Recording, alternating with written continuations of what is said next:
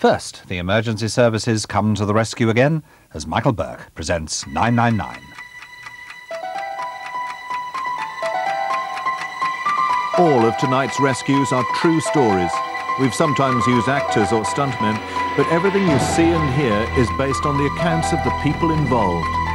They've helped us to reconstruct events as they happened.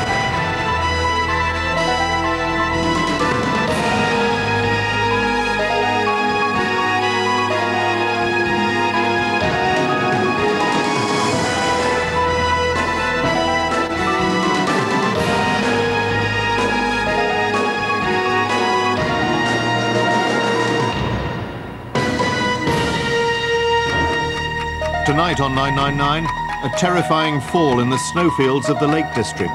The rescue helicopters flying blind. Safety advice on the vital role you can play in a helicopter rescue. And lost at sea, two surfers struggle to survive as rescuers race to find them.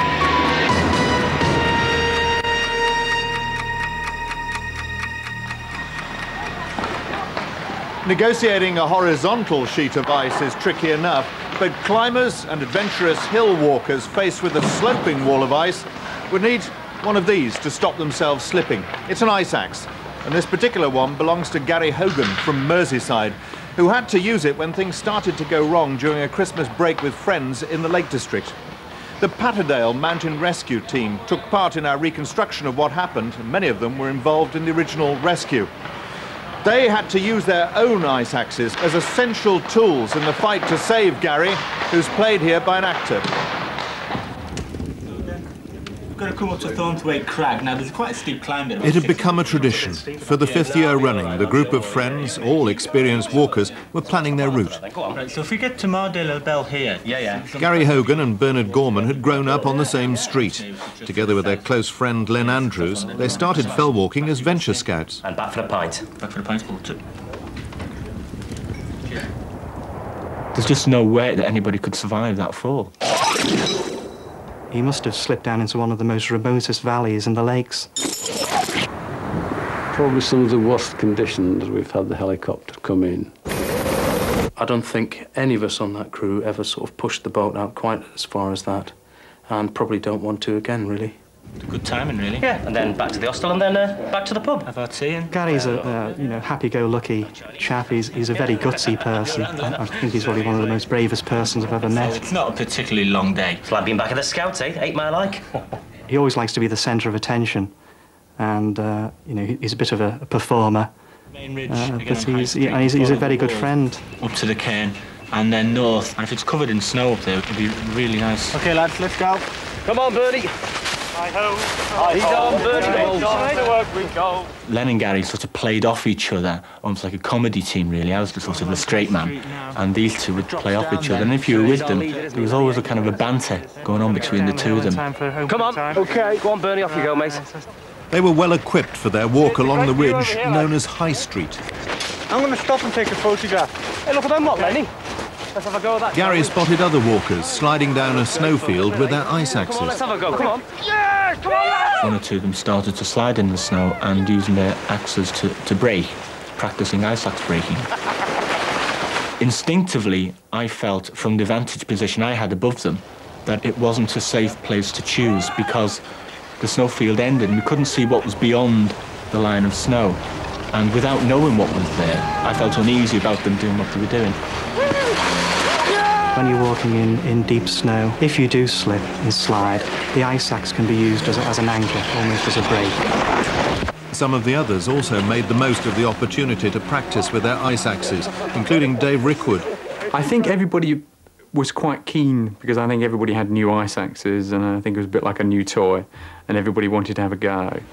It's really just a question of taking a lot of caution as you go down and staying in control. Gary was travelling faster than everybody else, so he was sliding. He was almost like a slippery seal sliding down the hill, and he was really enjoying it. He must have gone another 20 yards beyond everybody. I started to get worried. Things got out of control. Gary! We realised he was going over the lip of the ridge. We were just horrified, actually seeing Gary just topple over the edge and tumble down the rocks. He was free falling, and then he bounced off a few rocks. Eventually he hit some snow, which seemed to break his fall, and he just went into a roll all the way down. I just flipped over the edge, and I just stood there stunned. I just couldn't believe what I'd seen. Where Gary had departed the edge, his ice axe was sticking in the snow. And I thought at the time, thinking, my God, you know, it's rather like an epitaph to his demise. I just thought at that point that he's dead, and we're going to be going down to recover a dead body. So we were just, you know, just overwhelmed with the horror of the whole incident. Where is it? Gary had fallen 700 feet. I couldn't believe it. It was about 85 degrees. It was almost vertical. It was virtually a cliff face at my feet. We had to affect the rescue plan. So emotions, in a sense, went into a cupboard somewhere. I can go down and put in a call for the mountain rescue. It was decided that Steve Hankin and myself would go down and put in a call for the mountain rescue. Dave Rickwood, because he had climbing experience, he was going to actually climb down over the cliff face, down towards Gary. When we were looking at the map, we noticed about a quarter of a mile away there was a mountain rescue post.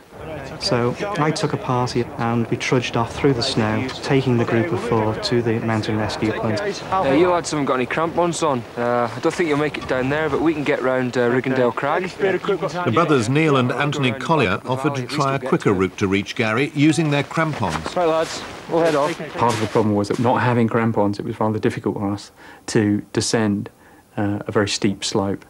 But the 2 Collier twins, they were able to walk down. The other guys didn't try it. They had axes and crampons. I think they'd actually been climbing that day. They went off on a slightly easier angle than we did. We didn't really have any full climbing length ropes, but we did have some walking ropes. So we tied those ropes together and we set up an ice axe relay. We placed the ice axe in a kind of cross formation, so when we put weight on the rope, it braced itself against the horizontal one. As Dave and another climber, Kevin Way, prepared to abseil down, the other party were in for a disappointment. We eventually found a mountain rescue post, which was just barely visible sticking out of the snow. Solid ice here. As the light faded, Dave and Kevin made slow progress. One false move and they would fall too. Coming down to it. One step at a time, the Collier brothers were going as fast as they dared. Bernard had taken 40 minutes to reach a phone. Yes, police, please. At the forefront of my mind was the knowledge that by the time we got in the call, I didn't know whether my mate was dead or alive. And it's somebody I've known for over 20 years. Can I call out mountain rescue, please? Because it was between Christmas and New Year, of course, everybody was on holiday, so having just come home and have a glass of whiskey and put our feet up and relax for the rest of the night was really quite a prospect. An accident like this, where we know someone's injured, there's an immediate call for the team, and everyone makes their way to base. One of them's fallen down towards Riggindale, I think it's about 100 feet. Everyone crashes onto the fell with the vehicles as soon as there's enough men to man the first vehicle. We feel this is going to go on a bit into the night. The mountain rescue team could only drive so far. They'd end up carrying their kit. It's just solid. Meanwhile, Len and his team were having no luck digging out extra rescue equipment in the buried hut. It was very frustrating when we actually dug through the soft snow and met hard, compacted ice, and even our ice axes weren't getting through it. I think we're going to have to head back to the ridge, join the rest of the party. It was now an hour after Gary's fall. Finally, the Colliers reached him. Come in! Oh, William, mate. Right. Yeah. He was alive, but they'd no idea how serious his injuries were. Hey, don't move, that's it. Moments later, Dave and Kevin also arrived. Okay now, right, mate? He looked quite a mess. His clothing was torn. Just going to have a look at your head, all right? He'd obviously damaged his head quite badly. He was in quite a bit of pain. It's okay, we're going to stick a bandage on it to try and stop the bleeding. Bernard's gone for the mountain rescue. Bernie. We didn't want to move him very much. We wanted to make as comfortable as we could. Oh, God. Freezing now. We had a stove with us, so we were able to knock up some brews, scooping up pans of snow and melting it to make drinks. It was difficult to know what more we could do, Just moisten really, to your keep lips. him warm. Right, mate. Okay, that's enough for now. Okay. Okay? Yeah. You going to buy us one tomorrow? Yeah, I'll buy you. We talked to Gary. I think we were all very worried that he would sort of lapse off into unconsciousness. Certainly his eyes were beginning to go. He seemed to be going off in the distance somewhere. As dusk fell, the weather was definitely getting worse. Bernard guided the mountain rescue team to the spot where Gary had fallen. They'd already had a tough walk up to High Street. Oh, you think you can see some markings in the snow here? Hello! Help had arrived, but their wait was far from over. Yeah. Go, lads! Take the torch off and flash it so they can see. Over here! There it is! We'd expected him to be about 100 feet down. He was about 700 feet down the dale. We had this interesting discussion, which probably isn't repeatable on television, when we realised how far down Riggindale it was. There's lights on the ridge that you can down, Gary. You're going to be all right. Yeah, should just be a few minutes there. They opted to go straight down to save time, but first they needed a solid anchor. So we decided to use a dead man, which is an aluminium plate, which we drive into the snow at an angle.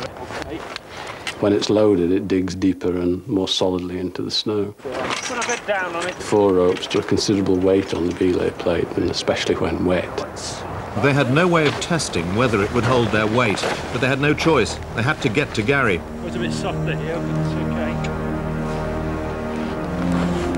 Dr. John Ellerton, a local GP, began to climb down the most direct route, which is also the steepest. How long have we been here, eh? A couple of hours. Feels like years, mate. It was tempting to rush, but the mountain rescue team knew that could lead to further accidents.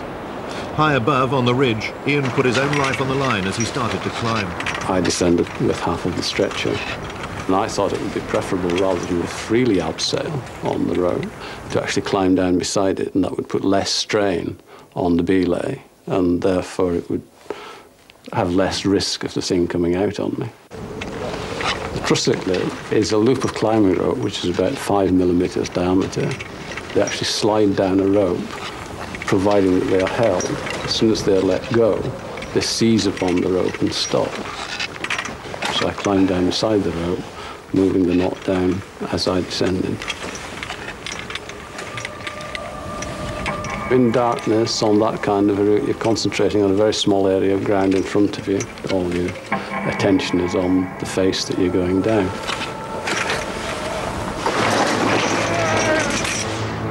Something missed, either a foot or my hand or the ice axe or whatever. My first instinct, of course, was to grab onto whatever I still had hold of, which happened to be the prusik knot. And of course, the more one grabs onto it, the more it slides down the rope. So with a conscious effort, I let go of that and then bounced 2 or 3 times before the prusik knot finally seized and stopped me going any further down the road. I'd cleared most difficult part of the journey fairly quickly. 8 from 1-5. I've just had a bit of slip on this. Anybody else coming down, if you could tell them to watch for ice over. Although Ian had fallen 30 feet, he was anxious not to delay the rescue anymore. Somebody here? Yeah. Somebody coming? Yeah. It had already taken the doctor half an hour to climb down to Gary. How's the casualty? Somebody coming? He'd been lying in freezing temperatures for almost 4 hours. Yeah, one bloke, head injuries. We think he might have lost consciousness. Dr. Ellerton immediately realised that Gary's injuries were too grave to risk carrying him down the slope. The situation that Gary was in was where he had very serious head injuries and he had other limbs broken. His condition was such that any lengthy or prolonged evacuation meant that it would have worsened and would have threatened the possibility of a successful evacuation at all. We request a helicopter to the casualty site, over. The crew was scrambled from RAF Bulmer, 100 miles away. Rescues in the mountains are one of the most hazardous things that we do, particularly at night, because of weather factors, which is always your prime enemy, really, are exaggerated so much by the mountains. The weather's getting a bit worse now. It's starting to snow quite heavily. OK, well, stop it and make sure on my side. Roger. 60. Height is good. It was a dark night. There were strong winds. There was a lot of snow around. I was using night vision goggles to confirm that, in fact, we were where we thought we were. Still a good visual down the back. Roger. At this stage, we were flying at about 40 feet. The snow shower increased in intensity to such an extent, in fact, that I lost visual references with the ground. OK, lost visual, aborting on instruments. The crew were now flying blind and were in real danger of crashing into the mountain. 200 feet. It's a bit like driving a car into a fog bank and then having to control it in 3 dimensions. There was probably silence between the 4 of us because we were all sitting, waiting and hoping that we weren't going to hit the side of a mountain. 600, still going up. It got very tense, obviously. What I had to do was to pull in maximum power, and we then shot up a bit like the cork out of the bottle. We flew out, climbing to get clear of the mountainsides. I was very annoyed that we weren't going to get to the casualty, and very tense that we were in close proximity to granite in cloud. How long before I get out of here? I could hear the helicopter on a number of occasions, the sound getting louder, him getting closer, and then fading away again. What's the ETA for the helicopter? We haven't had a message back on that. We're still waiting on that, John. There were times when I thought, well, maybe we're going to have to stretcher him out. Maybe the helicopter won't get to him. Patrick Base Rescue 131, we've aborted due to bad weather and heading for Penrith, over. Rescue Helicopter 131. Casualty is serious. We would appreciate you trying again, over. Gary's condition was very serious. To have a helicopter and to have almost immediate access to hospital treatment became absolutely critical. Considerable pressure and considerable pleading was placed upon the helicopter pilot to actually come back in and to make another try to see if we could get Gary out. Above us here. They quite succinctly let us know that the casualty was in a pretty bad way, and it was basically life or death for him. I announced my intentions to go back and looked across at the co-pilot, who I don't think could believe it. We'll make one further attempt to get into your situation. Fate stepped in, and there was a large break in the cloud, so we spiraled down in descent. We then had to climb up through the cloud layer because the casualty must have been about 1,000 feet above us at least. We could see the lights of the odd flare as well that they were letting off. I think I can hear them down below us in the cloud area. The weather had decidedly worsened by then. The helicopter itself was caught in a fairly strong flurry which swept the whole valley. There was a snow flurry came down. I don't know why, but climbers tend to fall on the downdrafting side of hills, which gives us a few problems in controlling the aircraft, and sometimes even having just enough power to be able to hover. The wind was actually tumbling down over the top and blowing straight down into the bowl. Quite remarkable, really. I think they're conditions where I wouldn't necessarily like to be out on the road on a push bike in some of them. It must be on the margins of what's possible. Gary had fractured his skull and injured his knee. He was back at work within a fortnight, but still needed months of physiotherapy. I thought it was just a bad tumble. I didn't even realise the seriousness of the fall itself. I didn't realise how far it'd fallen. I remember starting the descent with the ice axe, and then I remember all of a sudden I was going really fast, and so I started to put the ice axe in, and things just seemed to get out of control, and the ice axe was just cutting through like a knife through butter. It was only then I looked down and realised that the mountain had come to an end. It was similar to the cartoon situation where when you just keep travelling without anything either above or below you. I remember vaguely reaching the bottom and then thinking to myself that obviously the boys up top, Len and Bern in particular, would be really worried because it was obviously a bad fall. While I was in hospital, one of the nurses had received a call from an old girlfriend of mine, Jill. When I got back from home, we met up again and we got married, and now we've got 3 young, healthy and active children. If I hadn't survived that, then there'd be a number of lives that wouldn't be here today, and that's not just mine, it's my children. Every day now, to me, is a bonus. And as a result of that fall, I've become, if anything, more positive about life. And I don't look back, I look ahead. And every day to me is just an extra day onto a life that I could have lost.